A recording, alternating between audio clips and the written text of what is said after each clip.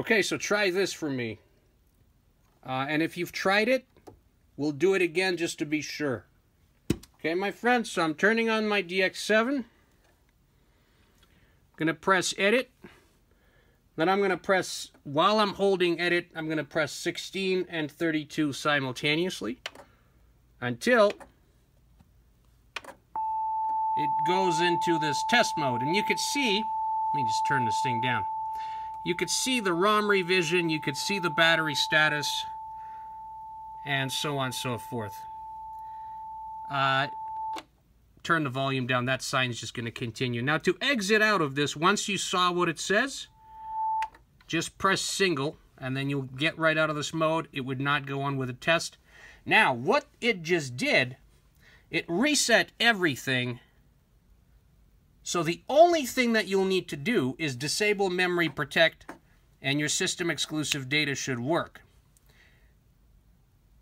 Now let me go on to another DX7.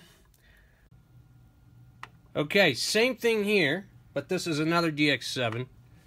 Now, this is not going to put itself into test mode, but it will reset everything.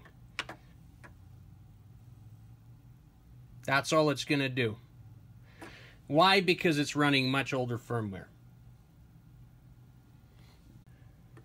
Okay, now, everything on this DX7 is stock right now. I have not altered any settings. It reset itself to factory defaults. The only thing I'm going to do right now is I'm going to turn off the internal memory protect. So, hang on, edit, button number 14, and then you turn it off.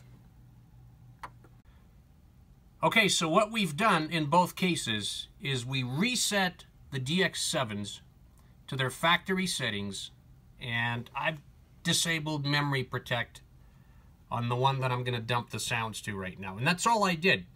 So I didn't go through any pages. I didn't, set individual parameters. I just nuked it, reset it, its factory, with memory protect off. And all I'm going to do right now is send system exclusive directly from my computer to the correct port.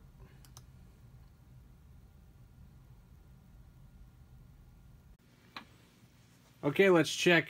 So everything's loaded. Yeah, I'm gonna just keep going. All kinds of cool stuff.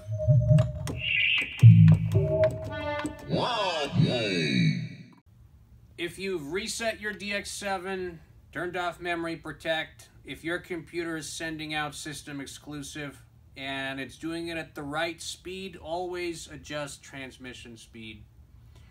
It should work. However, there's always a caveat.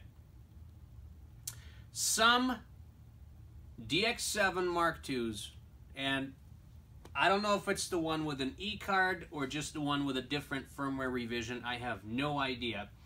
But when you hit edit and then button number 29, there's a setting in there that you're supposed to set to normal. Something to do with input and the word normal.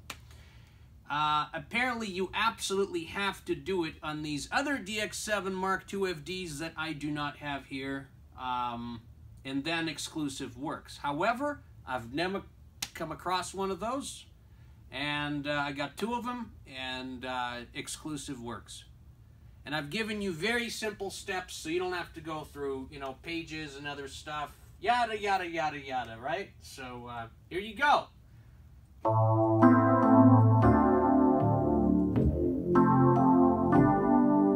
How you like this thing, huh?